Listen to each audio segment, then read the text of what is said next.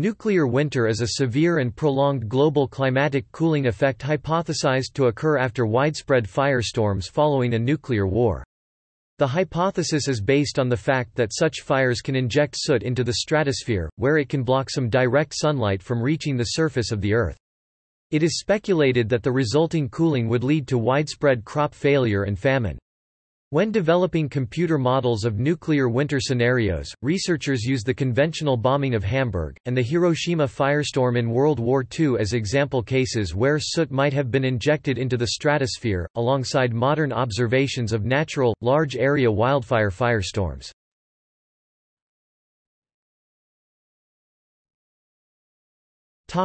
General nuclear winter, or as it was initially termed, nuclear twilight, began to be considered as a scientific concept in the 1980s, after it became clear that an earlier hypothesis, that fireball-generated NOx emissions would devastate the ozone layer, was losing credibility. It was within this context that the climatic effects of soot from fires became the new focus of the climatic effects of nuclear war. In these model scenarios, various soot clouds containing uncertain quantities of soot were assumed to form over cities, oil refineries, and more rural missile silos. Once the quantity of soot is decided upon by the researchers, the climate effects of these soot clouds are then modeled. The term, nuclear winter, was a neologism coined in 1983 by Richard P. Turco in reference to a one-dimensional computer model created to examine the nuclear twilight idea. This 1D model output the finding that massive quantities of soot and smoke would remain aloft in the air for on the order of years, causing a severe planet-wide drop in temperature. Turco would later distance himself from these extreme 1D conclusions, after the failure of the predictions on the effects of the 1991 Kuwait oil fires, that were made by the primary team of climatologists that advocate the hypothesis. Over a decade passed without any new published papers on the topic. More recently, the same team of prominent modelers from the 1980s have begun again to publish the outputs of computer models. These newer models produce the same general findings as their old ones, that the ignition of 100 firestorms, each comparable in intensity to that observed in Hiroshima in 1945, could produce a small nuclear winter. These firestorms would result in the injection of soot, specifically black carbon, into the Earth's stratosphere, producing an anti-greenhouse effect that would lower the Earth's surface temperature. The severity of this cooling in Alan Robock's model suggests that the cumulative products of 100 of these firestorms could cool the global climate by approximately 1 degree Celsius (1.8 degrees Fahrenheit), largely eliminating the magnitude of anthropogenic global warming for the next roughly 2 or 3 years. Robock has not modeled this, but has speculated that it would have global agricultural losses as a consequence, as nuclear devices need not be detonated to ignite a firestorm. The term, nuclear winter, is something of a misnomer. The majority of papers published on the subject state that without qualitative justification, nuclear explosions are the cause of the modeled firestorm effects. The only phenomenon that is modeled by computer in the nuclear winter papers is the climate-forcing agent of firestorm soot, a product which can be ignited and formed by a myriad of means. Although rarely discussed, the proponents of the hypothesis state that the same nuclear winter effect would occur if 100 conventional firestorms were ignited. A much larger number of firestorms, in the thousands, was the initial assumption of the computer modelers who coined the term in the 1980s. These were speculated to be a possible result of any large-scale employment of counter-value airbursting nuclear weapon use during an American-Soviet total war. This larger number of firestorms, which are not in themselves modeled, are presented as causing nuclear winter conditions as a result of the smoke inputted into various climate models, with the depths of severe cooling lasting for as long as a decade. During this period, summer drops in average temperature could be up to 20 degrees Celsius (36 degrees Fahrenheit) in core agricultural regions of the US, Europe, and China, and as much as 35 degrees Celsius (63 degrees Fahrenheit) in Russia. This cooling would be produced due to a 99% reduction in the natural solar radiation reaching the surface of the planet in the first few years, gradually clearing over the course of several decades. On the fundamental level, since the advent of photographic evidence of tall clouds were captured, it was known that firestorms could inject soot smoke, aerosols into the stratosphere, but the longevity of this slew of aerosols was a major unknown. Independent of the team that continue to publish theoretical models on nuclear winter, in 2006, Mike Frum of the Naval Research Laboratory, experimentally found that each natural occurrence of a massive wildfire firestorm, much larger than that observed at Hiroshima, can produce minor nuclear winter effects, with short-lived, approximately 1 month of a nearly immeasurable drop in surface temperatures, confined to the hemisphere that they burned in.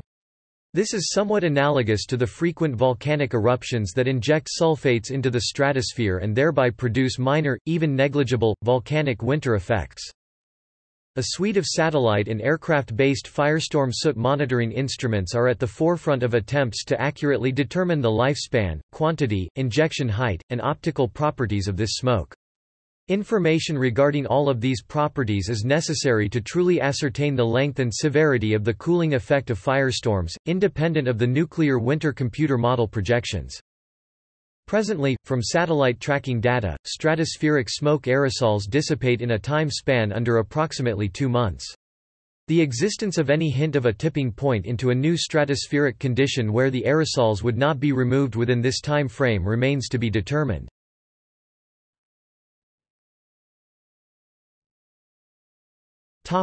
Mechanism.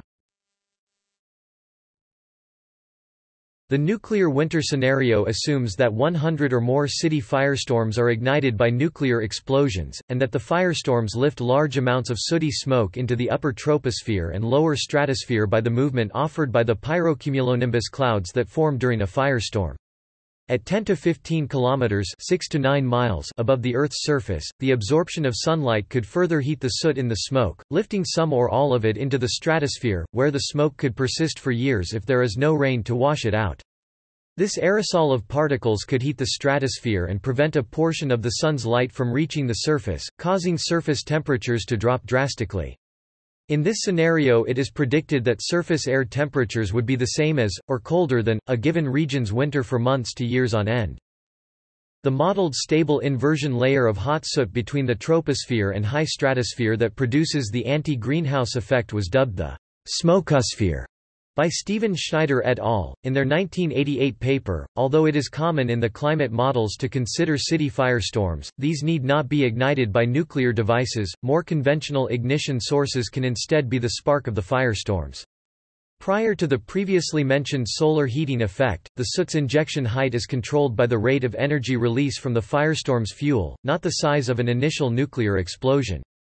For example, the mushroom cloud from the bomb dropped on Hiroshima reached a height of 6 kilometers middle troposphere within a few minutes and then dissipated due to winds, while the individual fires within the city took almost 3 hours to form into a firestorm and produce a pyrocumulus cloud, a cloud that is assumed to have reached upper tropospheric heights, as over its multiple hours of burning, the firestorm released an estimated 1,000 times the energy of the bomb. As the incendiary effects of a nuclear explosion do not present any especially characteristic features, it is estimated by those with strategic bombing experience that as the city was a firestorm hazard, the same fire ferocity and building damage produced at Hiroshima by one 16-kiloton nuclear bomb from a single B-29 bomber could have been produced instead by the conventional use of about 1.2 kilotons of incendiary bombs from 220 B-29s distributed over the city. While the firestorms of Dresden and Hiroshima and the mass fires of Tokyo and Nagasaki occurred within mere months in 1945, the more intense and conventionally lit Hamburg firestorm occurred in 1943.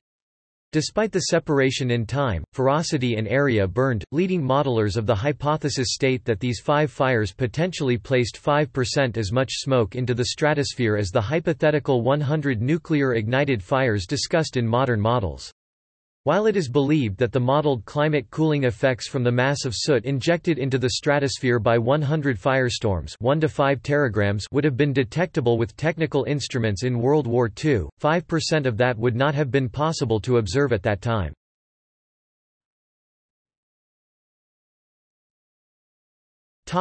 Aerosol removal timescale. The exact timescale for how long this smoke remains, and thus how severely this smoke affects the climate once it reaches the stratosphere, is dependent on both chemical and physical removal processes. The most important physical removal mechanism is rainout, both during the fire-driven convective column phase, which produces black rain near the fire site, and rainout after the convective plume's dispersal, where the smoke is no longer concentrated and thus, wet removal is believed to be very efficient. However, these efficient removal mechanisms in the troposphere are avoided in the Robock 2007 study, where solar heating is modeled to quickly loft the soot into the stratosphere.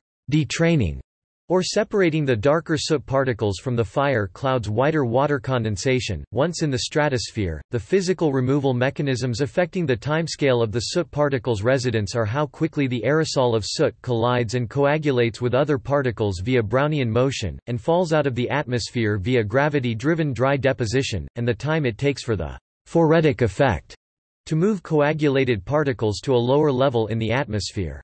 Whether by coagulation or the phoretic effect, once the aerosol of smoke particles are at this lower atmospheric level, cloud seeding can begin, permitting precipitation to wash the smoke aerosol out of the atmosphere by the wet deposition mechanism. The chemical processes that affect the removal are dependent on the ability of atmospheric chemistry to oxidize the carbonaceous component of the smoke, via reactions with oxidative species such as ozone and nitrogen oxides, both of which are found at all levels of the atmosphere, and which also occur at greater concentrations when air is heated to high temperatures. Historical data on residence times of aerosols, albeit a different mixture of aerosols, in this case stratospheric sulfur aerosols and volcanic ash from megavolcano eruptions, appear to be in the 1 to 2 year time scale. However, aerosol-atmosphere interactions are still poorly understood.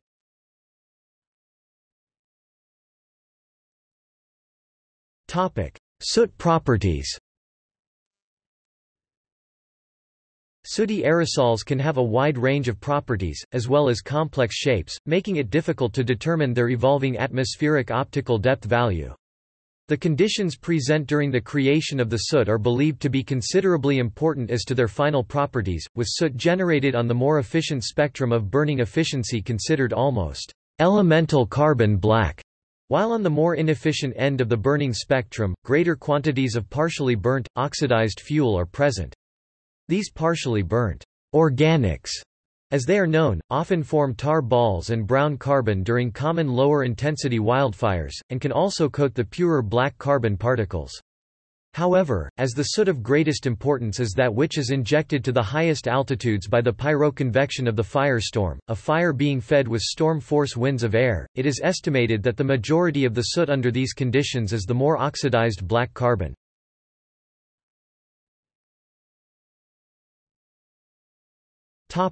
Consequences.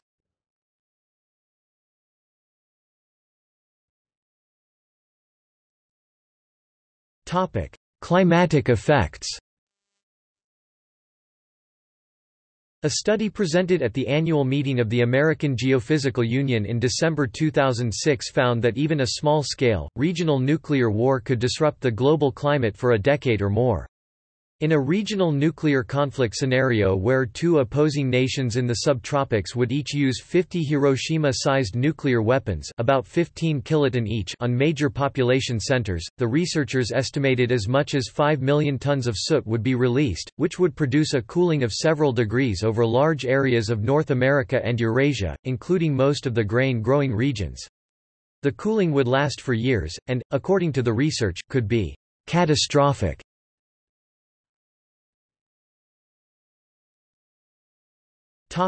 Ozone depletion.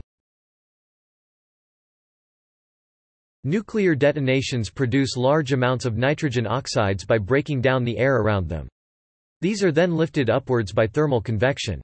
As they reach the stratosphere, these nitrogen oxides are capable of catalytically breaking down the ozone present in this part of the atmosphere.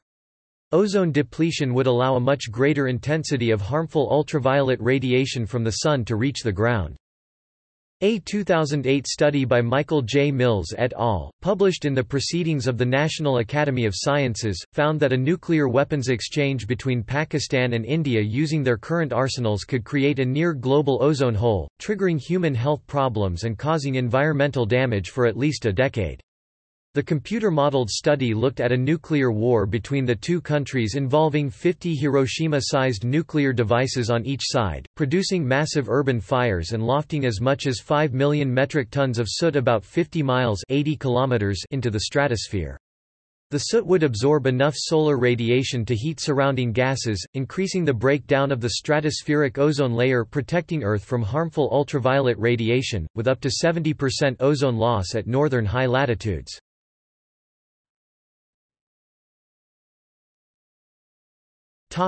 Nuclear summer.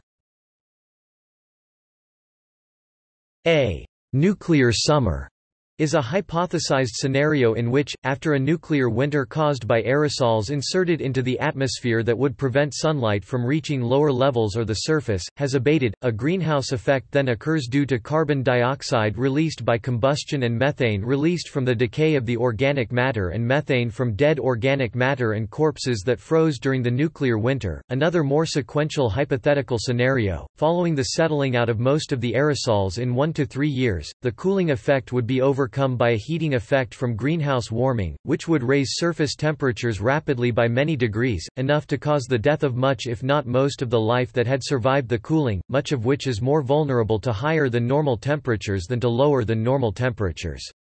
The nuclear detonations would release CO2 and other greenhouse gases from burning, followed by more released from decay of dead organic matter. The detonations would also insert nitrogen oxides into the stratosphere that would then deplete the ozone layer around the Earth. This layer screens out UVC radiation from the Sun, which causes genetic damage to life forms on the surface.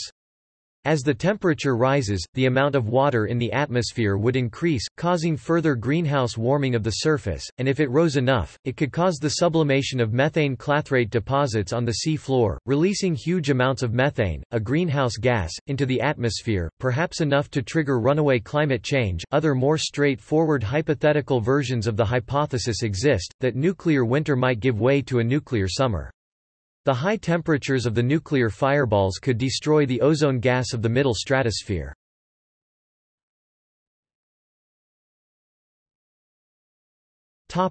History.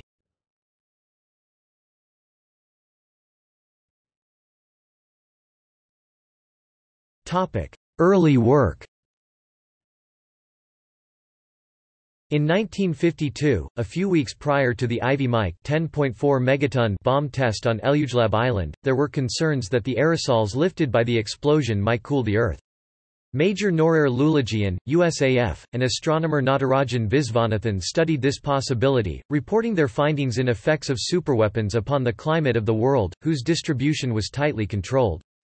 This report is described in a 2013 report by the Defense Threat Reduction Agency as the initial study of the nuclear winter concept. It indicated no appreciable chance of explosion-induced climate change, the implications for civil defense of numerous surface bursts of high-yield hydrogen bomb explosions on Pacific Proving Ground islands such as those of Ivy Mike in 1952 and Castle Bravo 15 MT in 1954 were described in a 1957 report on the effects of nuclear weapons, edited by Samuel Glasstone.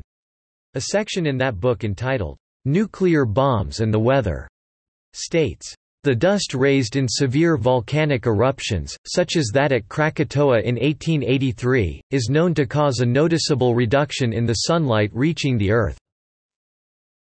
The amount of soil or other surface debris remaining in the atmosphere after the explosion of even the largest nuclear weapons is probably not more than about 1% or so of that raised by the Krakatoa eruption. Further, solar radiation records reveal that none of the nuclear explosions to date has resulted in any detectable change in the direct sunlight recorded on the ground."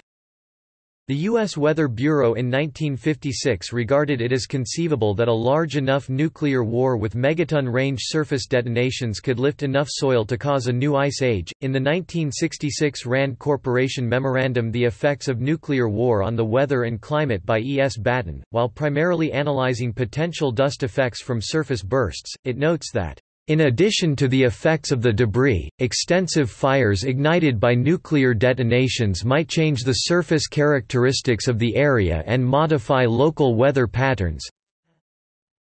However, a more thorough knowledge of the atmosphere is necessary to determine their exact nature, extent, and magnitude. In the United States National Research Council (NRC) book Long-Term Worldwide Effects of Multiple Nuclear Weapons Detonations published in 1975, it states that a nuclear war involving 4,000 mount from present arsenals would probably deposit much less dust in the stratosphere than the Krakatoa eruption, judging that the effect of dust and oxides of nitrogen would probably be slight climatic cooling, which would probably lie within normal global climatic variability, but the possibility of climatic changes of a more dramatic nature cannot be ruled out. In the 1985 report The Effects on the Atmosphere of a Major Nuclear Exchange, the Committee on the Atmospheric Effects of Nuclear Explosions argues that a plausible estimate on the amount of stratospheric dust injected following a surface burst of 1 mount is 0.3 teragrams, of which 8% would be in the micrometer range. The potential cooling from soil dust was again looked at in 1992, in a U.S. National Academy of Sciences report on geoengineering, which estimated that about 1,010 kilograms 10 teragrams of stratospheric injected soil dust with particulate grain dimensions of 0.1 to 1 micrometer would be required to mitigate the warming from a doubling of atmospheric carbon dioxide, that is, to produce approximately 2 degrees Celsius of cooling. In 1969, Paul Crutzen discovered that oxides of nitrogen (NOx) could be an efficient catalyst for the destruction of the ozone layer, stratospheric ozone. Following studies on the potential effects of NOx generated by engine heat in stratosphere flying supersonic transport (SST) airplanes in the 1970s, in 1974, John Hampson suggested in the journal Nature that due to the creation of atmospheric NOx by nuclear fireballs, a full-scale nuclear exchange could result in depletion of the ozone shield, possibly subjecting the Earth to ultraviolet radiation for a year or more.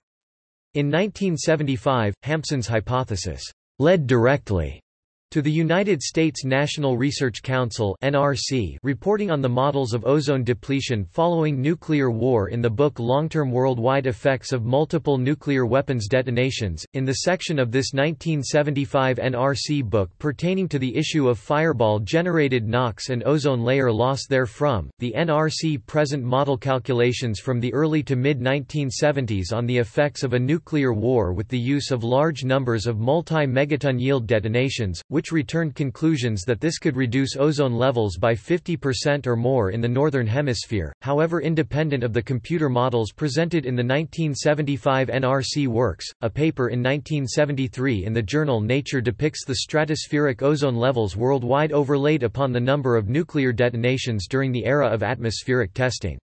The authors conclude that neither the data nor their models show any correlation between the approximate 500 mount in historical atmospheric testing and an increase or decrease of ozone concentration.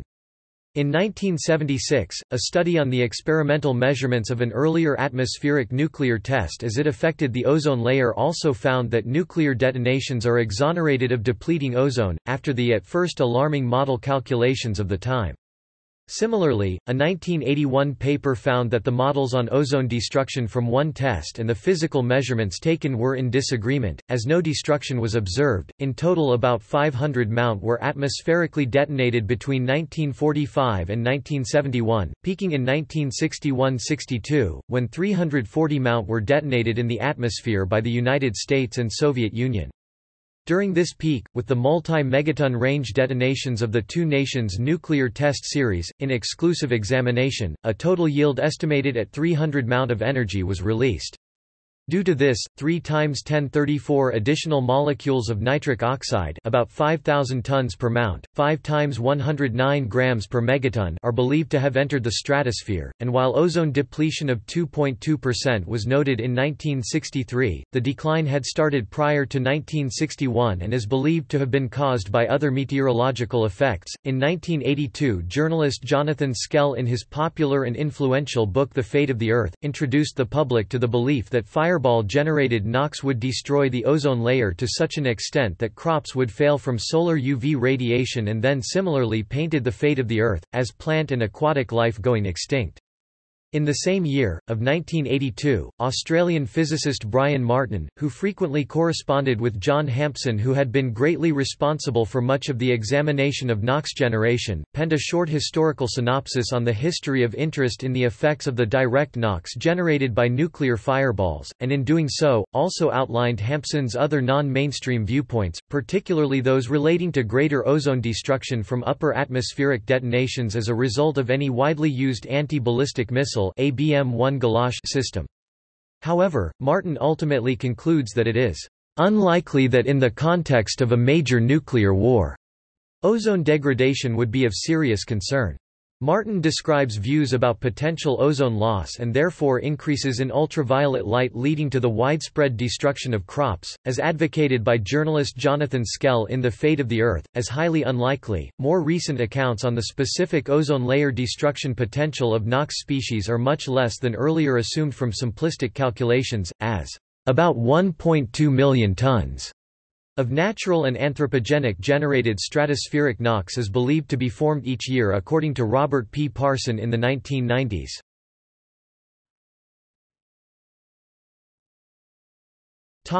Science fiction.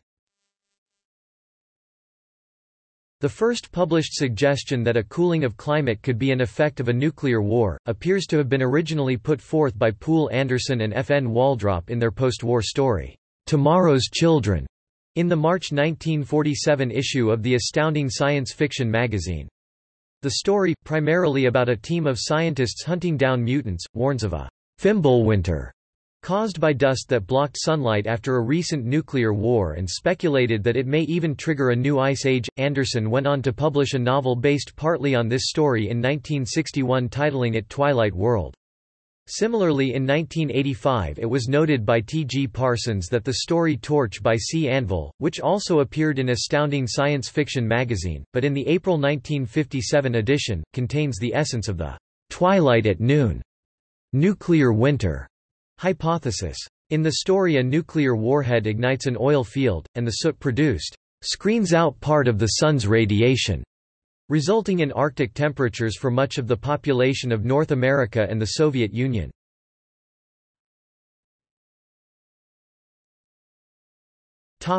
1980s. The 1988 Air Force Geophysics Laboratory publication An Assessment of Global Atmospheric Effects of a Major Nuclear War by H. S. Munch et al. Contains a chronology and review of the major reports on the nuclear winter hypothesis from 1983 to 86. In general, these reports arrive at similar conclusions as they are based on the same assumptions, the same basic data, with only minor model code differences.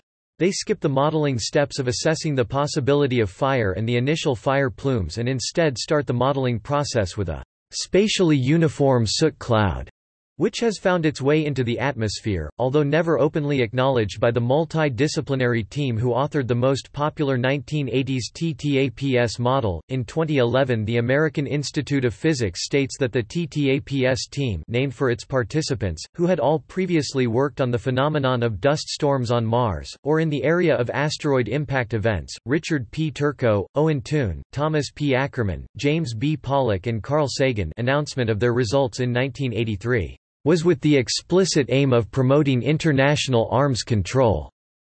However, the computer models were so simplified, and the data on smoke and other aerosols were still so poor, that the scientists could say nothing for certain.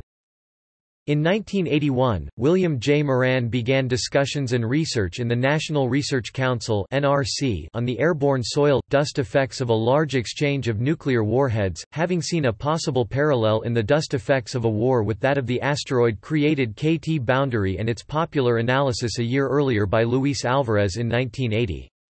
An NRC study panel on the topic met in December 1981 and April 1982 in preparation for the release of the NRC's The Effects on the Atmosphere of a Major Nuclear Exchange, published in 1985, as part of a study on the creation of oxidizing species such as NOx and ozone in the troposphere after a nuclear war, launched in 1980 by Ambio, a journal of the Royal Swedish Academy of Sciences. Paul J. Crutzen and John Birks began preparing for the 1982 publication of of a calculation on the effects of nuclear war on stratospheric ozone, using the latest models of the time. However, they found that in part as a result of the trend towards more numerous but less energetic, sub-megaton range nuclear warheads made possible by the ceaseless march to increase ICBM warhead accuracy, circular error probable, the ozone layer danger was not very significant. It was after being confronted with these results that they chanced upon the notion, as an afterthought, of nuclear detonations igniting massive fires everywhere and, crucially, the smoke from these conventional fires then going on to absorb sunlight, causing surface temperatures to plummet. In early 1982, the two circulated a draft paper with the first suggestions of alterations in short-term climate from fires presumed to occur following a nuclear war. Later in the same year, the special issue of Ambio devoted to the possible environmental consequences of nuclear war by Crutzen and Birks was titled, "Twilight at Noon," and largely anticipated the nuclear winter hypothesis. The paper looked into fires and their climatic effect and discussed particulate matter from large fires, nitrogen oxide, ozone depletion and the effect of nuclear twilight on agriculture.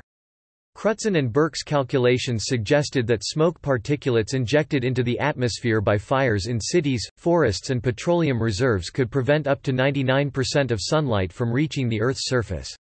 This darkness, they said, could exist for as long as the fires burned, which was assumed to be many weeks, with effects such as the normal dynamic and temperature structure of the atmosphere would change considerably over a large fraction of the northern hemisphere, which will probably lead to important changes in land surface temperatures and wind systems. An implication of their work was that a successful nuclear decapitation strike could have severe climatic consequences for the perpetrator. After reading a paper by N. P. Bochkov and E. I. Chazov, published in the same edition of Ambio that carried Crutzen and Birks's paper, "Twilight at Noon," Soviet atmospheric scientist Georgy Golitsyn applied his research on Mars dust storms to soot in the Earth's atmosphere. The use of these influential Martian dust storm models in nuclear winter research began in 1971, when the Soviet spacecraft Mars 2 arrived at the Red Planet and observed a global dust cloud.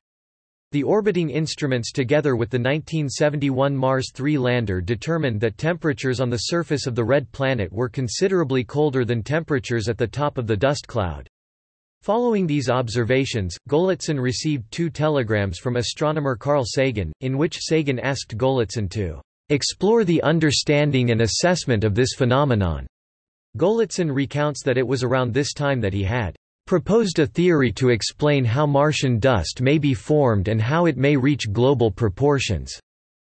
In the same year, Alexander Ginsburg, an employee in Golitsyn's institute, developed a model of dust storms to describe the cooling phenomenon on Mars. Golitsyn felt that his model would be applicable to soot after he read a 1982 Swedish magazine dedicated to the effects of a hypothetical nuclear war between the USSR and the US. Golitsyn would use Ginsburg's largely unmodified dust cloud model with soot assumed as the aerosol in the model instead of soil dust and in an identical fashion to the results returned. When computing dust cloud cooling in the Martian atmosphere, the cloud high above the planet would be heated while the planet below would cool drastically. Golitsyn presented his intent to publish this Martian-derived Earth analog model to the Andropov-instigated Committee of Soviet Scientists in Defense of Peace Against the Nuclear Threat in May 1983, an organization that Golitsyn would later be appointed a position of vice-chairman of. The establishment of this committee was done with the expressed approval of the Soviet leadership with the intent to expand controlled contacts with Western nuclear freeze activists. Having gained this committee's approval, in September 1983, Golitsyn published the first computer model on the nascent nuclear winter effect in the widely read Herald of the Russian Academy of Sciences. On 31 October 1982, Golitsyn and Ginsburg's model and results were presented at the conference on the World After Nuclear War. Hosted in Washington, D.C. Both Golitsyn and Sagan had been interested in the cooling on the dust storms on the planet Mars in the years preceding their focus on nuclear winter. Sagan had also worked on Project A119 in the 1950s to 60s, in which he attempted to model the movement and longevity of a plume of lunar soil. After the publication of Twilight at Noon, In 1982, the TTAPS team have said that they began the process of doing a one-dimensional computational modeling study of the atmospheric consequences of nuclear war, soot in the stratosphere, though they would not publish a paper in Science magazine until late December 1983. The phrase, "nuclear winter," had been coined by Turco just prior to publication. In this early paper, TTAPS used assumption-based estimates on the total smoke and dust emissions that would result from a major nuclear exchange, and with that, began analyzing the subsequent effects on the atmospheric radiation balance and temperature structure as a result of this quantity of assumed smoke. To compute dust and smoke effects, they employed a one-dimensional microphysics, radiative transfer model of the Earth's lower atmosphere up to the mesopause, which defined only the vertical characteristics of the global climate perturbation. Interest in the environmental effects of nuclear war, however, had continued in the Soviet Union after Golitsyn's September paper, with Vladimir Alexandrov and G.I. Stenchikov also publishing a paper in December 1983 on the climatic consequences, although in contrast to the contemporary TTAPS paper, this paper was based on simulations with a three-dimensional global circulation model. 2 years later Alexandrov disappeared under mysterious circumstances. Richard Turco and Starley L. Thompson were both critical of the Soviet research. Turco called it primitive, and Thompson said it used obsolete U.S. computer models. Later they were to rescind these criticisms and instead applauded Alexandrov's pioneering work, saying that the Soviet model shared the weaknesses of all the others. In 1984, the World Meteorological Organization (WMO) commissioned Golitsyn and N. A. Phillips to review the state of the science.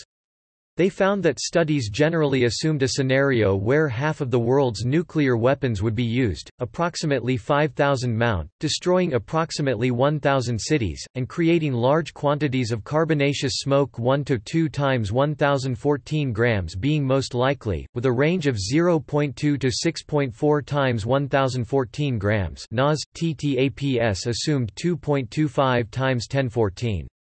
The smoke resulting would be largely opaque to solar radiation but transparent to infrared, thus cooling the Earth by blocking sunlight, but not creating warming by enhancing the greenhouse effect.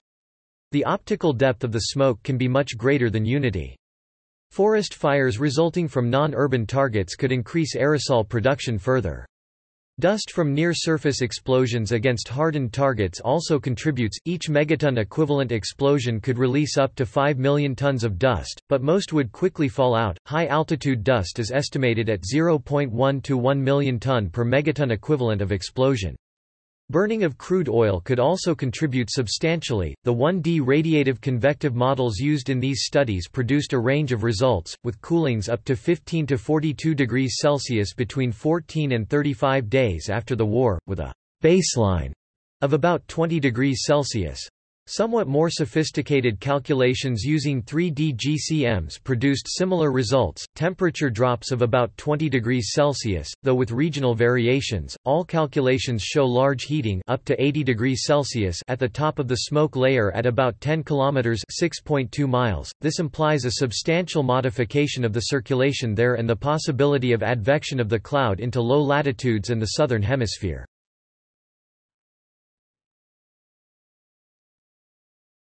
Topic 1990.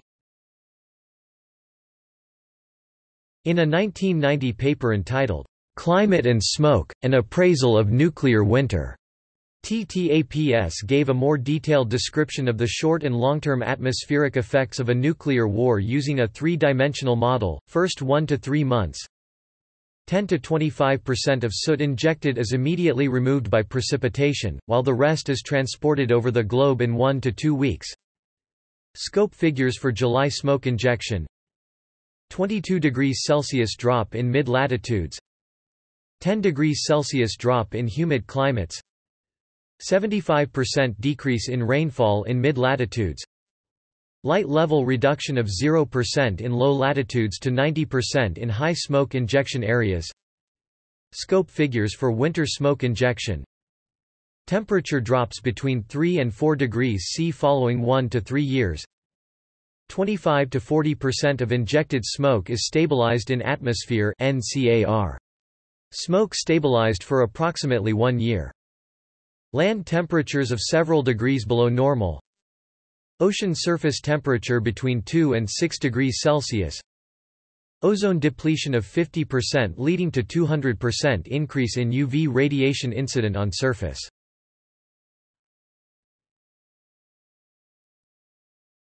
Kuwait wells in the First Gulf War.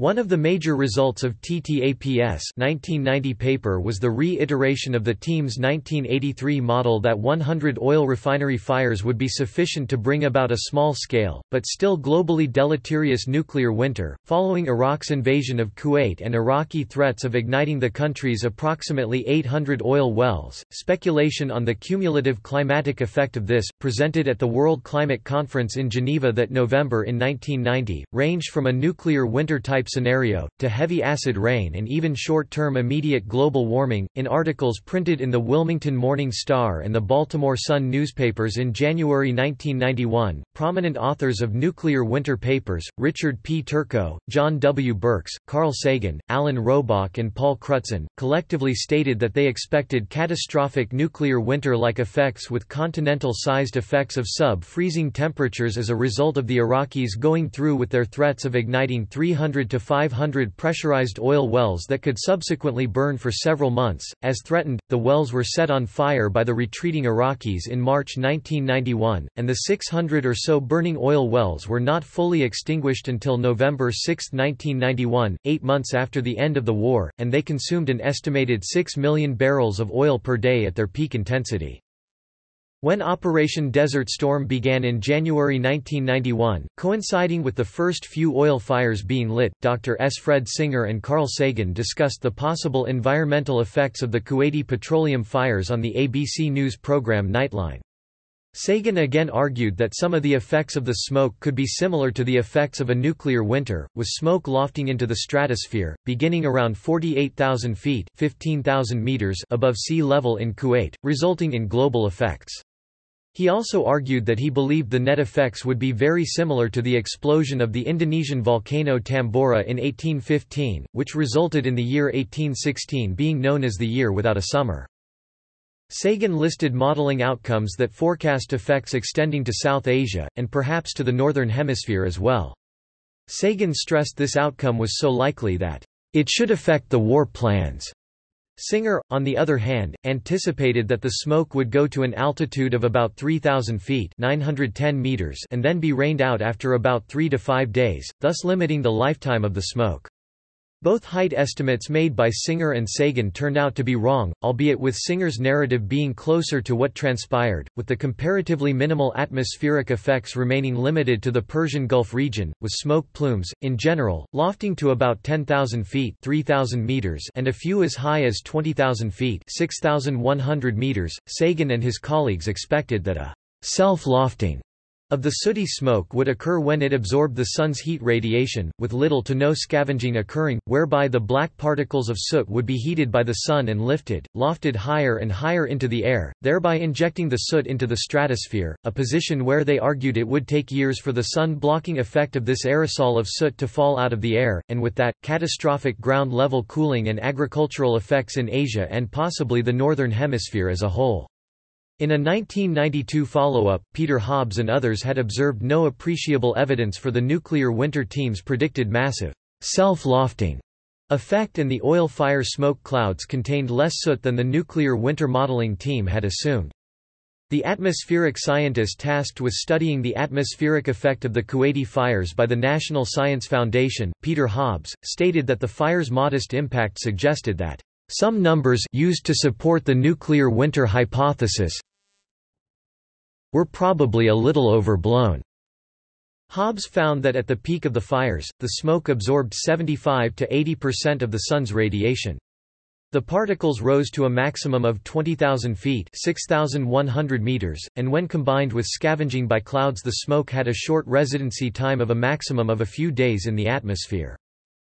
Pre-war claims of wide-scale, long-lasting, and significant global environmental effects were thus not borne out, and found to be significantly exaggerated by the media and speculators, with climate models by those not supporting the nuclear winter hypothesis at the time of the fires predicting only more localized effects such as a daytime temperature drop of approximately 10 degrees Celsius within 200 kilometers of the source. Sagan later conceded in his book The Demon-Haunted World that his predictions obviously did not turn out to be correct. It was pitch black at noon and temperatures dropped 4 to 6 degrees Celsius over the Persian Gulf, but not much smoke reached stratospheric altitudes and Asia was spared. The idea of oil well and oil reserve smoke pluming into the stratosphere serving as a main contributor to the soot of a nuclear winter was a central idea of the early climatology papers on the hypothesis. They were considered more of a possible contributor than smoke from cities, as the smoke from oil has a higher ratio of black soot, thus absorbing more sunlight. Hobbes compared the papers' assumed emission factor or soot-generating efficiency from ignited oil pools and found, upon comparing to measured values from oil pools at Kuwait, which were the greatest soot producers, the emissions of soot assumed in the nuclear winter calculations were still too high. Following the results of the Kuwaiti oil fires being in disagreement with the core nuclear winter promoting scientists, 1990s nuclear winter papers generally attempted to distance themselves from suggesting oil well and reserve smoke will reach the stratosphere. In 2007, a nuclear winter study noted that modern computer models have been applied to the Kuwait oil fires, finding that individual smoke plumes are not able to loft smoke into the stratosphere, but that smoke from fires covering a large area like some forest fires can lift smoke into the stratosphere, and recent evidence suggests that this occurs far more often than previously thought. The study also suggested that the burning of the comparably smaller cities, which would be expected to follow a nuclear strike, would also loft significant amounts of smoke into the stratosphere. Stenchikov et al. 2006b conducted detailed, high-resolution smoke plume simulations with the RAMS regional climate model e.g., Miguez Macho et al. 2005 and showed that individual plumes, such as those from the Kuwait oil fires in 1991, would not be expected to loft into the upper atmosphere or stratosphere, because they become diluted. However, much larger plumes, such as would be generated by city fires, produce large, undiluted mass motion that results in smoke lofting. New large eddy simulation model results at much higher resolution also give similar lofting to our results, and no small-scale response that would inhibit the lofting. Jensen, 2006. However, the above simulation notably contained the assumption that no dry or wet deposition would occur.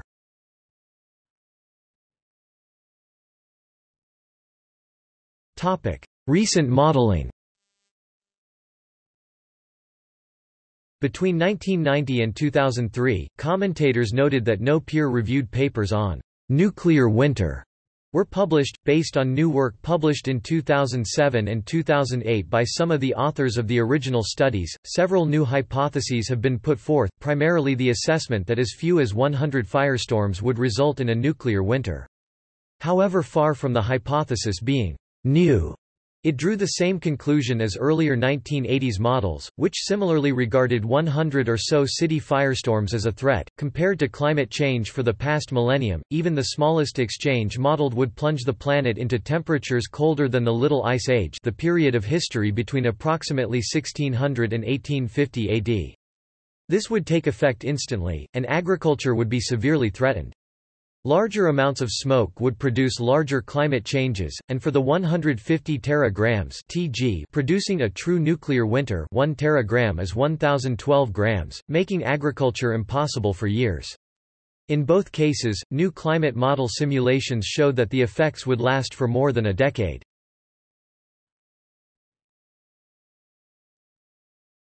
Topic: 2007 study on global nuclear war. A study published in the Journal of Geophysical Research in July 2007, titled, "Nuclear Winter Revisited with a Modern Climate Model and Current Nuclear Arsenals, Still Catastrophic Consequences," used current climate models to look at the consequences of a global nuclear war involving most or all of the world's current nuclear arsenals, which the authors judged to be one similar to the size of the world's arsenals 20 years earlier. The authors used a global circulation model from the NASA Goddard Institute for Space Studies, which they noted, "has been tested extensively in global warming experiments and to examine the effects of volcanic eruptions on climate." The model was used to investigate the effects of a war involving the entire current global nuclear arsenal, projected to release about 150 teragrams of smoke into the atmosphere, as well as a war involving about one-third of the current nuclear arsenal, projected to release about 50 teragrams of smoke. In the 150 teragrams case, they found that a global average surface cooling of -7 degrees Celsius to -8 degrees Celsius persists for years, and after a decade the cooling is still -4 degrees Celsius Fig. 2. Considering that the global average cooling at the depth of the last ice age 18,000 years ago was about -5 degrees Celsius, this would be a climate change unprecedented in speed and amplitude in the history of the human race. The temperature changes are largest over land. Cooling of more than -20 degrees Celsius occurs over large areas of North America and of more than -30 degrees Celsius over much of Eurasia, including all agricultural regions. In addition, they found that this cooling caused a weakening of the global hydrological cycle, reducing global precipitation by about 45%.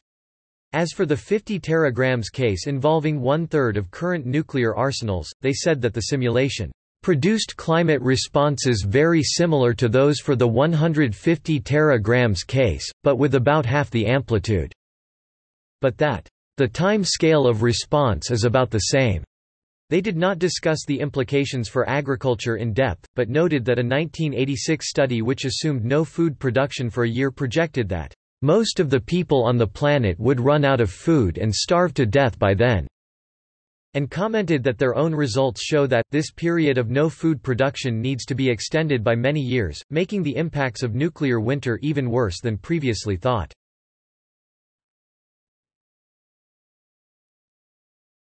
Topic: 2014. In 2014, Michael J. Mills at the U.S. National Center for Atmospheric Research, NCAR et al., published Multi-Decadal Global Cooling and Unprecedented Ozone Loss Following a Regional Nuclear Conflict, in the journal Earth's Future. The authors used computational models developed by NCAR to simulate the climatic effects of a soot cloud that they suggest would be a result of a regional nuclear war in which 100 small 15 kt weapons are detonated over cities. The model had outputs, due to the interaction of the soot cloud. Global ozone losses of 20 to 50% over populated areas, levels unprecedented in human history, would accompany the coldest average surface temperatures in the last 1,000 years. We calculate summer enhancements in UV indices of 30 to 80% over mid-latitudes, suggesting widespread damage to human health, agriculture, and terrestrial and aquatic ecosystems. Killing frosts would reduce growing seasons by 10 to 40 days per year for 5 years. Surface temperatures would be reduced for more than 25 years, due to thermal inertia and albedo effects in the ocean and expanded sea ice. The combined cooling and enhanced UV would put significant pressures on global food supplies and could trigger a global nuclear famine.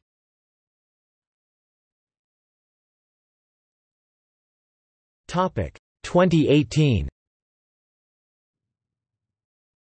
Research published in the peer-reviewed journal Safety suggested that no nation should possess more than 100 nuclear warheads because of the blowback effect on the aggressor nation's own population because of nuclear autumn.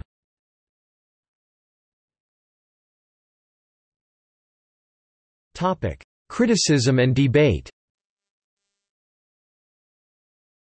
The four major, largely independent underpinnings that the nuclear winter concept has and continues to receive criticism over, are regarded as, firstly, would cities readily firestorm, and if so how much soot would be generated? Secondly, atmospheric longevity, would the quantities of soot assumed in the models remain in the atmosphere for as long as projected or would far more soot precipitate as black rain much sooner? Third, timing of events, how realistic is it to start the firestorms or war modeling in late spring or summer, which almost all U.S. Soviet winter papers assume, so as to depict the maximum possible cooling results? Lastly, the issue of darkness or opacity, how much light blocking effect the assumed quality of the soot reaching the atmosphere would have. While the highly popularized initial 1983 TTAPS one-dimensional model forecasts were widely reported and criticized in the media, in part because every later model predicts far less of its apocalyptic level of cooling, most models continue to suggest that some deleterious global cooling would still result, under the assumption that a large number of fires occurred in the spring or summer. Starley L. Thompson's less primitive mid-1980s three-dimensional model, which notably contained the very same general assumptions, led him to coin the term, "nuclear autumn," to more accurately describe the climate results of the soot in this model, in an on-camera interview in which he dismisses the earlier, apocalyptic models. A major criticism of the assumptions that continue to make these model results possible appeared in the 1987 book Nuclear War Survival Skills (NWSS), a civil defense manual by Cresson Carney for the Oak Ridge National Laboratory. According to the 1988 publication An Assessment of Global Atmospheric Effects of a Major Nuclear War, Carney's criticisms were directed at the excessive amount of soot that the modelers assumed would reach the stratosphere. Carney cited a Soviet study that modern cities would not burn as firestorms, as most flammable city items would be buried under non-combustible rubble, and that the TTAPS study included a massive overestimate on the size and extent of non-urban wildfires that would result from a nuclear war. The TTAPS authors responded that, amongst other things, they did not believe target planners would intentionally blast cities into rubble, but instead argued fires would begin in relatively undamaged suburbs when nearby sites were hit, and partially conceded his point about non-urban wildfires. Dr. Richard D. Small, Director of Thermal Sciences at the Pacific Sierra Research Corporation, similarly disagreed strongly with the model assumptions, in particular the 1990 update by TTAPS that argues that some 5,075 teragrams of material would burn in a total U.S.-Soviet nuclear war, as analysis by Small of blueprints and real buildings returned a maximum of 1,475 teragrams of material that could be burned, assuming that all the available combustible material was actually ignited.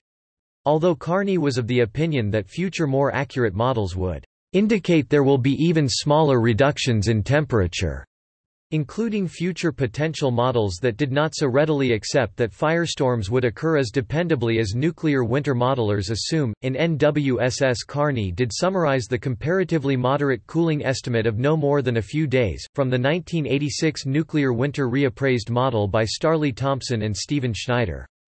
This was done in an effort to convey to his readers that, contrary to the popular opinion at the time, in the conclusion of these two climate scientists, on scientific grounds the global apocalyptic conclusions of the initial nuclear winter hypothesis can now be relegated to a vanishing low level of probability.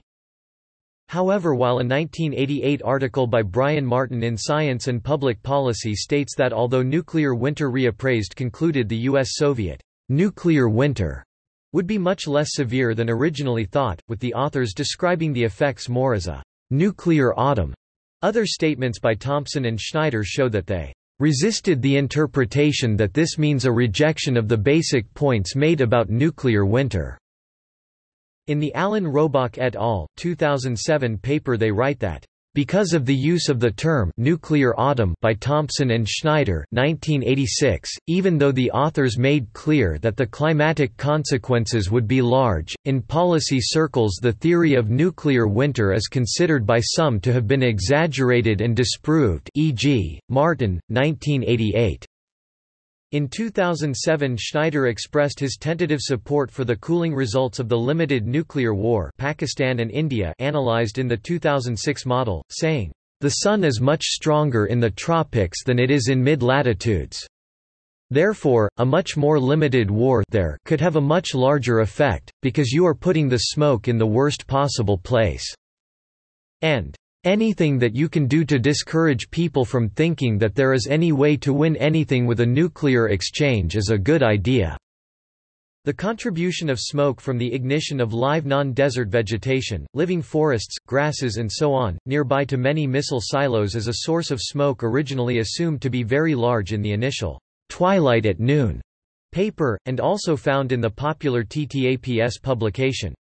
However, this assumption was examined by Bush and Small in 1987 and they found that the burning of live vegetation could only conceivably contribute very slightly to the estimated total non-urban smoke production, with the vegetation's potential to sustain burning only probable if it is within a radius or two from the surface of the nuclear fireball, which is at a distance that would also experience extreme blast winds that would influence any such fires. This reduction in the estimate of the non-urban smoke hazard is supported by the earlier preliminary estimating nuclear forest fires publication of 1984, and by the 1950–60s in-field examination of surface scorched, mangled but never burnt down tropical forests on the surrounding islands from the shot points in the Operation Castle, and Operation Redwing test series. A paper by the United States Department of Homeland Security, finalized in 2010, states that after a nuclear detonation targeting a city, if fires are able to grow and coalesce, a firestorm could develop that would be beyond the abilities of firefighters to control. However, experts suggest in the nature of modern U.S. city design and construction may make a raging firestorm unlikely. The nuclear bombing of Nagasaki, for example, did not produce a firestorm. This was similarly noted as early as 1986–88, when the assumed quantity of fuel mass loading, the amount of fuel per square meter in cities underpinning the winter models, was found to be too high and intentionally creates heat fluxes that loft smoke into the lower stratosphere, yet assessments more characteristic of conditions to be found in real-world modern cities, had found that the fuel loading, and hence the heat flux that would result from efficient burning, would rarely loft smoke much higher than 4 km. Russell Seitz, associate of the Harvard University Center for International Affairs, argues that the winter model's assumptions give results which the researchers want to achieve and is a case of worst-case analysis run amok. In September 1986, Seitz published Siberian Fire as Nuclear Winter Guide in the journal Nature, in which he investigated the 1915 Siberian fire, which started in the early summer months and was caused by the worst drought in the region's recorded history. The fire ultimately devastated the region, burning the world's largest boreal forest, the size of Germany. While approximately 8 C of daytime summer cooling occurred under the smoke clouds during the weeks of burning, no increase in potentially devastating agricultural night frosts occurred. Following his investigation into the Siberian fire of 1915, Seitz criticized the nuclear winter model results for being based on successive worst-case events. The improbability of a string of 40 such coin tosses coming up heads approaches that of a pat royal flush. Yet it was represented as a sophisticated one-dimensional model, a usage that is oxymoronic, unless applied to the British model Leslie Lawson Twiggy. Seitz cited Carl Sagan, adding an emphasis, "In almost any realistic case involving nuclear exchanges between the superpowers, global environmental changes sufficient to cause an extinction event equal to or more severe than that of the close of the Cretaceous when the dinosaurs and many other species died out are likely." Seitz comments, "The ominous rhetoric italicized in this passage puts even the 100 megaton, the original 100-city firestorm scenario, on a par with the 100 million megaton blast of an asteroid striking the Earth. This is astronomical mega-hype." Seitz concludes, as the science progressed and more authentic sophistication was achieved in newer and more elegant models, the postulated effects headed downhill. By 1986, these worst-case effects had melted down from a year of Arctic darkness to warmer temperatures than the cool months in Palm Beach. A new paradigm of broken clouds and cool spots had emerged. The once global hard frost had retreated back to the northern tundra. Mr. Sagan's elaborate conjecture had fallen prey to Murphy's lesser-known second law: if everything must go wrong, don't bet on it. Seitz's opposition caused the proponents of nuclear winter to issue responses in the media. The proponents believed it was simply necessary to show only the possibility of climatic catastrophe, often a worst-case scenario, while opponents insisted that to be taken seriously, nuclear winter should be shown as likely under reasonable scenarios. One of these areas of contention, as elucidated by Lynn Aron Spa, is upon the question of which season should be used as the backdrop for the US-USSR war models, as most models choose the summer in the Northern Hemisphere as the start point to produce the maximum soot lofting and therefore eventual winter effect, whereas it has been pointed out that if the firestorms occurred in the autumn or winter months, when there is much less intense sunlight to loft soot into a stable region of the stratosphere, the magnitude of the cooling effect from the same number of firestorms as ignited in the summer models, would be negligible according to a January model run by Covey et al. Schneider conceded the issue in 1990, saying, "A war in late fall or winter would have no appreciable cooling effect." Spa also expressed frustration that although a managed forest fire in Canada on 3 August 1985 is said to have been lit by proponents of nuclear winter, with the fire potentially serving as an opportunity to do some basic measurements of the optical properties of the smoke and smoke-to-fuel ratio, which would have helped refine the estimates of these critical model inputs, the proponents did not indicate that any such measurements were made. Peter V. Hobbs, who would later successfully attain funding to fly into and sample the smoke clouds from the Kuwait oil fires in 1991, also expressed frustration that he was denied funding to sample the Canadian, and other forest fires in this way. Turco wrote a 10-page memorandum with information derived from his notes and some satellite images, claiming that the smoke plume reached 6 km in altitude. In 1986, atmospheric scientist Joyce Penner from the Lawrence Livermore National Laboratory published an article in Nature in which she focused on the specific variables of the smoke's optical properties and the quantity of smoke remaining airborne after the city fires, and found that the published estimates of these variables varied so widely that depending on which estimates were chosen, the climate effect could be negligible, minor or massive. The assumed optical properties for black carbon in more recent nuclear winter papers in 2006 are still based on those assumed in earlier nuclear winter simulations. John Maddox, editor of the journal Nature, issued a series of skeptical comments about nuclear winter studies during his tenure. Similarly, Fred Singer was a long-term vocal critic of the hypothesis in the journal and in televised debates with Carl Sagan.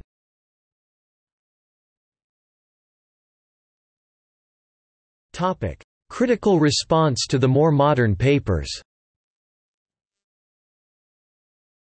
In a 2011 response to the more modern papers on the hypothesis, Russell Seitz published a comment in Nature challenging Alan Robock's claim that there has been no real scientific debate about the nuclear winter concept.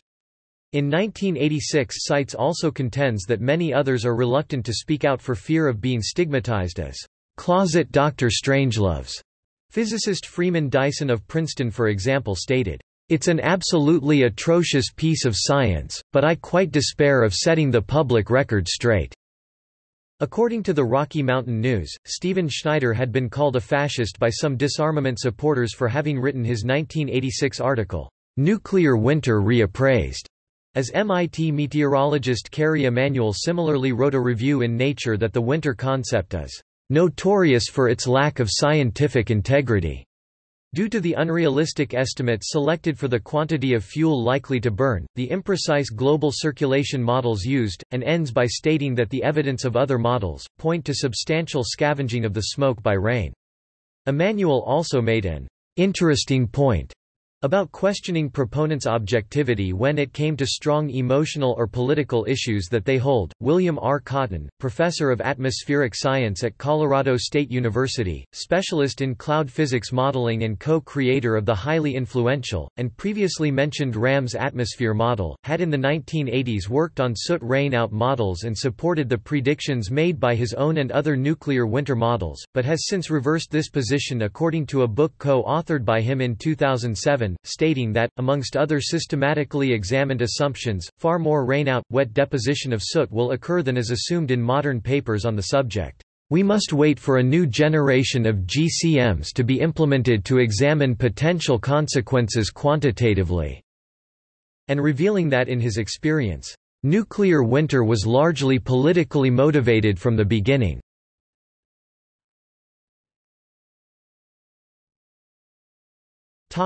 Policy implications. During the Cuban Missile Crisis, Fidel Castro and Che Guevara called on the USSR to launch a nuclear first strike against the U.S. in the event of a U.S. invasion of Cuba. In the 1980s, Castro was pressuring the Kremlin to adopt a harder line against the U.S. under President Ronald Reagan, even arguing for the potential use of nuclear weapons. As a direct result of this, a Soviet official was dispatched to Cuba in 1985 with an entourage of experts who detailed the ecological effect on Cuba in the event of nuclear strikes on the United States. Soon after, the Soviet official recounts, Castro lost his prior nuclear fever. In 2010, Alan Robach was summoned to Cuba to help Castro promote his new view that nuclear war would bring about Armageddon. Robach's 90-minute lecture was later aired on the nationwide state-controlled television station in the country. However, according to Robach, insofar as getting U.S. government attention and affecting nuclear policy, he has failed. In 2009, together with Owen Toon, he gave a talk to the United States Congress, but nothing transpired from it, and the then presidential science advisor, John Holdren, did not respond to their requests in 2009 or at the time of writing in 2011. In a 2012 Bulletin of the Atomic Scientists feature, Robach and Toon, who had routinely mixed their disarmament advocacy into the conclusions of their nuclear winter papers, argue in the political realm that the hypothetical effects of nuclear winter necessitates that the doctrine they assume is active in Russia and U.S. mutually assured destruction (MAD) should instead be replaced with their own self-assured destruction SAD concept, because, regardless of whose cities burned, the effects of the resultant nuclear winter that they advocate, would be, in their view, catastrophic. In a similar vein, in 1989 Carl Sagan and Richard Turco wrote a policy implications paper that appeared in Ambio that suggested that as nuclear winter is a well-established prospect, both superpowers should jointly reduce their nuclear arsenals to canonical deterrent force levels of 100 to 300 individual warheads each, such that in the event of nuclear war, this would minimize the likelihood of extreme nuclear winter. An originally classified 1984 U.S. Interagency Intelligence Assessment states that in both the preceding 1970s and 80s, the Soviet and U.S. military were already following the existing trends in warhead miniaturization, of higher accuracy and lower yield nuclear warheads. This is seen when assessing the most numerous physics packages in the U.S. arsenal, which in the 1960s were the B-28 and W-31, however both quickly became less prominent with the 1970s mass production runs of the 50 kt W-68, the 100 kt W-76 and in the 1980s, with the B-61. This trend towards miniaturization, enabled by advances in inertial guidance and accurate GPS navigation etc., was motivated by a multitude of factors, namely the desire to leverage the physics of equivalent megatonnage that miniaturization offered, a freeing up space to fit more MIRV warheads and decoys on each missile. Alongside the desire to still destroy hardened targets but while reducing the severity of fallout collateral damage depositing on neighboring, and potentially friendly, countries. As it relates to the likelihood of nuclear winter, the range of potential thermal radiation-ignited fires was already reduced with miniaturization. For example, the most popular nuclear winter paper, the 1983 TTAPS paper, had described a 3,000-mount counterforce attack on ICBM sites with each individual warhead having approximately 1 mount of energy. However, not long after publication, Michael Altfeld of Michigan State University and political scientist Stephen Simbola of Pennsylvania State University argued that the then already developed and deployed smaller, more accurate warheads, e.g. W-76, together with lower detonation heights, could produce the same counterforce strike with a total of only 3 mount of energy being expended. They continue that, if the nuclear winter models prove to be representative of reality, then far less climatic cooling would occur, even if firestorm-prone areas existed in the target list, as lower fusing heights such as surface bursts, would also limit the range of the burning thermal rays due to terrain masking and shadows cast by buildings, while also temporarily lofting far more localized fallout when compared to airburst fusing, the standard mode of employment against unhardened targets. This logic is similarly reflected in the originally classified 1984 Interagency Intelligence Assessment, which suggests that targeting planners would simply have to consider target combustibility along with yield, height of burst, timing and other factors to reduce the amount of smoke to safeguard against the potentiality of a nuclear winter. Therefore, as a consequence of attempting to limit the target fire hazard by reducing the range of thermal radiation with fusing for surface and subsurface bursts, this will result in a scenario where the far more concentrated, and therefore deadlier, local fallout that is generated following a surface burst forms, as opposed to the comparatively dilute global fallout created when nuclear weapons are fused in air burst mode. Altfeld and Cymbala also argued that belief in the possibility of nuclear winter would actually make nuclear war more likely, contrary to the views of Sagan and others, because it would serve yet further motivation to follow the existing trends, towards the development of more accurate, and even lower explosive yield, nuclear weapons. As the winter hypothesis suggests that the replacement of the then Cold War viewed strategic nuclear weapons in the multi-megaton yield range, with weapons of explosive yields closer to tactical nuclear weapons, such as the Robust Nuclear Earth Penetrator (RNEP), would safeguard against the nuclear winter potential. With the latter capabilities of the then, largely still conceptual RNEP, specifically cited by the influential nuclear warfare analyst Albert Wohlstetter. Tactical nuclear weapons, on the low end of the scale, have yields that overlap with large conventional weapons, and are therefore often viewed as blurring the distinction between conventional and nuclear weapons, making the prospect of using them easier in a conflict.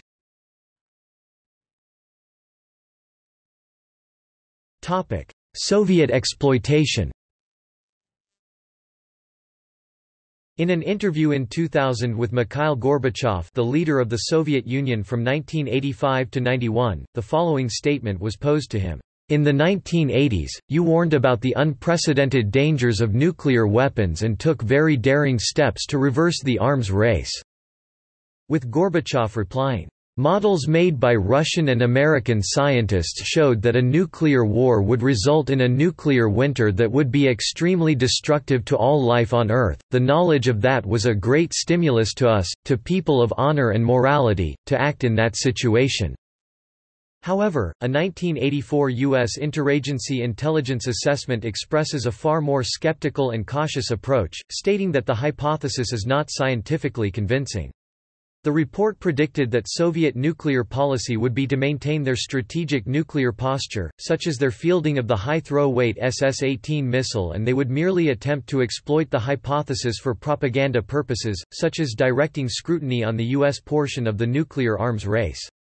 Moreover, it goes on to express the belief that if Soviet officials did begin to take nuclear winter seriously, it would probably make them demand exceptionally high standards of scientific proof for the hypothesis, as the implications of it would undermine their military doctrine, a level of scientific proof which perhaps could not be met without field experimentation.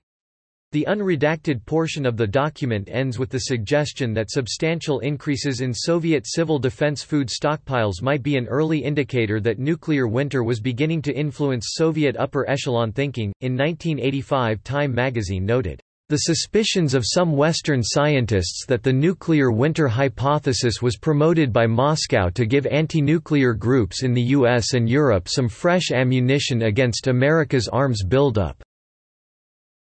In 1985, the United States Senate met to discuss the science and politics of nuclear winter. During the congressional hearing, the influential analyst Leon Gore presented evidence that perhaps the Soviets have simply echoed Western reports rather than producing unique findings. Gore hypothesized that Soviet research and discussions of nuclear war may serve only Soviet political agendas, rather than to reflect actual opinions of Soviet leadership. In 1986, the Defense Nuclear Agency document An Update of Soviet Research on an Exploitation of Nuclear Winter 1984–1986 charted the minimal public domain research contribution on, and Soviet propaganda usage of, the nuclear winter phenomenon. There is some doubt as to when the Soviet Union began modeling fires and the atmospheric effects of nuclear war. Former Soviet intelligence officer Sergei Tretyakov claimed that, under the directions of Yuri Andropov, the KGB invented the concept of nuclear winter in order to stop the deployment of NATO Pershing II missiles. They are said to have distributed to peace groups, the environmental movement and the journal Ambio disinformation based on a faked doomsday report by the Soviet Academy of Sciences by Georgy Golitsyn, Nikita Moiseyev and Vladimir Alexandrov concerning the climatic effects of nuclear war. Although it is accepted that the Soviet Union exploited the nuclear winter hypothesis for propaganda purposes, Tretyakov's inherent claim that the KGB funneled disinformation to Ambio, the journal in which Paul Crutzen and John Birks published the 1982 paper, Twilight at Noon, has not been corroborated as of 2009. In an interview in 2009, conducted by the National Security Archive, Vitaly Nikolaevich Sigichko, a senior analyst at the Soviet Academy of Sciences and military mathematical modeler, stated that Soviet military analysts were discussing the idea of nuclear winter years before U.S. scientists, although they did not use that exact term.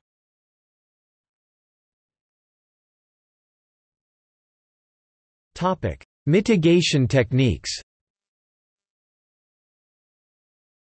A number of solutions have been proposed to mitigate the potential harm of a nuclear winter if one appears inevitable, with the problem being attacked at both ends, from those focusing on preventing the growth of fires and therefore limiting the amount of smoke that reaches the stratosphere in the first place, and those focusing on food production with reduced sunlight, with the assumption that the very worst-case analysis results of the nuclear winter models prove accurate and no other mitigation strategies are fielded.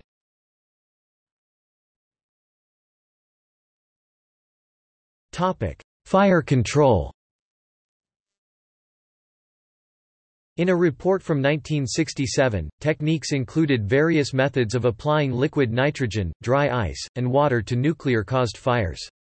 The report considered attempting to stop the spread of fires by creating firebreaks by blasting combustible material out of an area, possibly even using nuclear weapons, along with the use of preventative hazard reduction burns.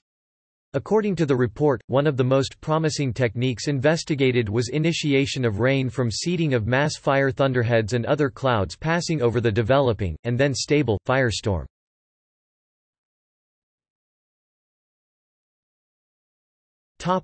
Producing food without sunlight. In Feeding Everyone No Matter What, under the worst-case scenario predictions of nuclear winter, the authors present various unconventional food possibilities including, natural gas-digesting bacteria, the most well-known being Methylococcus capsulatus, that is presently used as a feed in fish farming, bark bread, a long-standing famine food utilizing the edible inner bark of trees and part of Scandinavian history during the Little Ice Age. Mention is similarly given to increased fungiculture or mushrooms such as the honey fungi that grow directly on moist wood without sunlight, and variations of wood or cellulosic biofuel production, which typically already creates edible sugars, xylitol from inedible cellulose, as an intermediate product before the final step of alcohol generation.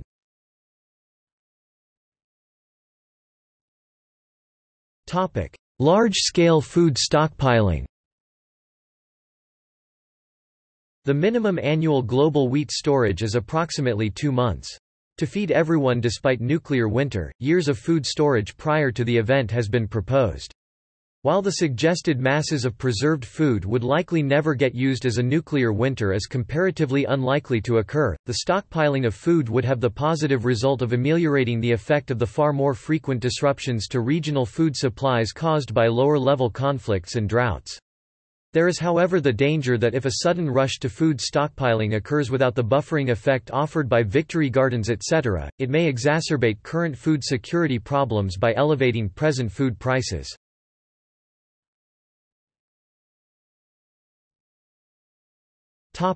Climate engineering.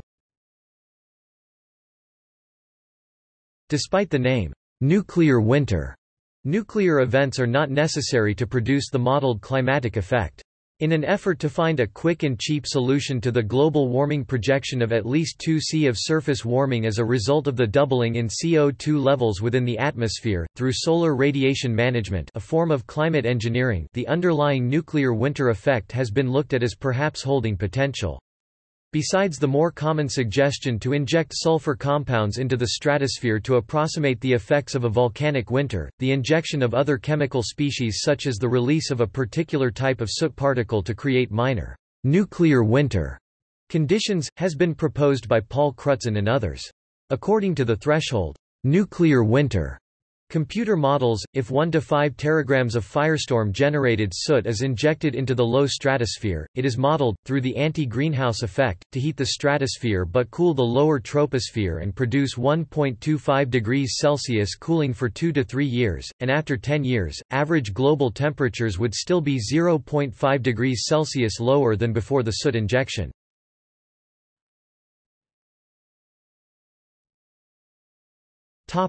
Potential climatic precedents. Similar climatic effects to nuclear winter followed historical supervolcano eruptions, which plumed sulfate aerosols high into the stratosphere, with this being known as a volcanic winter. Similarly, extinction-level comet and asteroid impacts are also believed to have generated impact winters by the pulverization of massive amounts of fine rock dust. This pulverized rock can also produce volcanic winter effects, if sulfate-bearing rock is hit in the impact and lofted high into the air, and nuclear winter effects, with the heat of the heavier rock ejecta igniting regional and possibly even global forest firestorms. This global impact firestorms hypothesis, initially supported by Walbach, H. J. Meloche and Owen Toon, suggests that as a result of massive impact events, the small sand grain-sized ejecta fragments created can meteorically re-enter the atmosphere, forming a hot blanket of global debris high in the air, potentially turning the entire sky red-hot for minutes to hours, and with that, burning the complete global inventory of above-ground carbonaceous material, including rainforests. This hypothesis is suggested as a means to explain the severity of the Cretaceous-Paleogene extinction event, as the Earth impact of an asteroid about 10 km wide which precipitated the extinction is not regarded as sufficiently energetic to have caused the level of extinction from the initial impact's energy release alone. The global firestorm winter, however, has been questioned in more recent years 2003 to 2013 by Claire Belcher, Tamara Golden and Meloche, who had initially supported the hypothesis, with this re-evaluation being dubbed the Cretaceous-Paleogene firestorm debate by Belcher. The issues raised by these scientists in the debate are the perceived low quantity of soot in the sediment beside the fine-grained iridium-rich asteroid dust layer, if the quantity of re-entering ejecta was perfectly global in blanketing the atmosphere, and if so, the duration and profile of the re-entry heating, whether it was a high thermal pulse of heat or the more prolonged and therefore more incendiary oven heating, and finally, how much the self-shielding effect from the first wave of now-cooled meteors in dark flight contributed to diminishing the total heat experienced on the ground from later waves of meteors, in part due to the Cretaceous period being a high atmospheric oxygen era, with concentrations above that of the present day. Owen Toon et al. In 2013 were critical of the re-evaluations the hypothesis is undergoing. It is difficult to successfully ascertain the percentage contribution of the soot in this period's geological sediment record from living plants and fossil fuels present at the time, in much the same manner that the fraction of the material ignited directly by the meteor impact is difficult to determine. See also 1883 eruption of Krakatoa, which caused approximately 1 Kelvin of global cooling for 2 years due to sulfate emissions. Dalton minimum, 1790–1830, a period of prolonged solar minimum activity, resulting in Earth receiving lower insolation values. Doomsday device global dimming, global reduction in ground insolation, due to the atmospheric injection of aerosols from various sources. Impact winter Laki, 1783 eruption of an Icelandic volcano which produced continentally localized cooling for 1 to 2 years. List of states with nuclear weapons Little Ice Age, a period of low temperatures from the 16th to the 19th centuries, partially overlapping with the Maunder minimum of solar activity, 1645 to 1715. Nuclear famine Toba catastrophe theory, a controversial hypothesis that a volcanic winter produced by the eruption of a volcano in Toba, Indonesia, created a human population bottleneck approximately 80,000 years ago. Volcanic winter year without a summer, 1815, created by a volcanic eruption in Tambora. Younger Dryas impact hypothesis, a controversial hypothesis that an impact event and fires triggered the last ice age.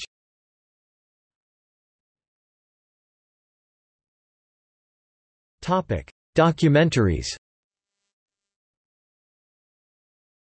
On the Eighth Day, Nuclear Winter Documentary 1984, filmed by the BBC and available on Internet video hosting websites, chronicles the rise of the hypothesis, with lengthy interviews of the prominent scientists who published the nascent papers on the subject.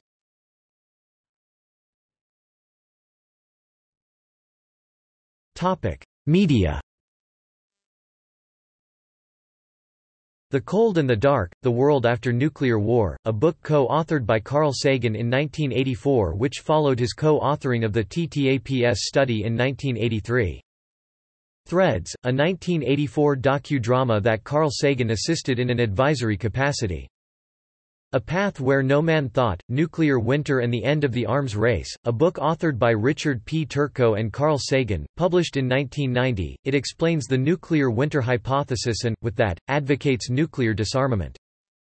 Nuclear Winter is a mini-documentary by Retro Report that looks at nuclear winter fears in today's world. Notes